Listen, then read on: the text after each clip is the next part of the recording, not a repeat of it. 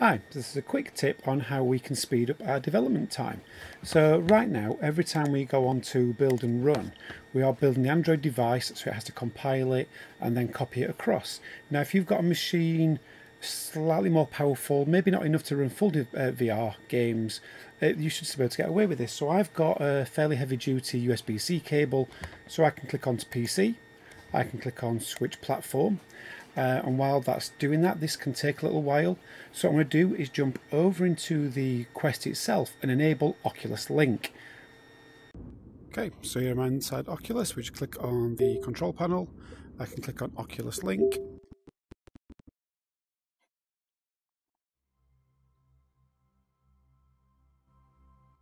So once you've got Oculus Link enabled, do make sure that you also have Oculus app installed first. You should be able to go onto devices and you should be able to see that it's there ready to use. This is just the same way as now as if you've got an Oculus Rift installed. Okay, so I hope that's done that. I'm going to jump into player settings. I'm going to come down onto that to make sure everything's okay. Yep, looks fine. I'm going to go on to XR plugin management.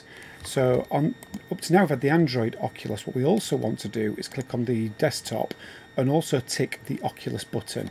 So now, provided everything's running fine, I'm just going to check my headset.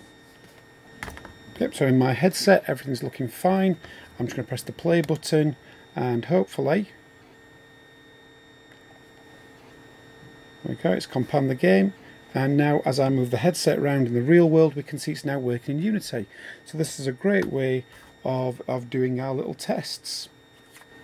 The key thing to remember though is once you're doing it this style, you can maybe get carried away by having a lot more assets, more lights, better textures, because it's now running as a standalone, it's now running as a desktop powered VR system.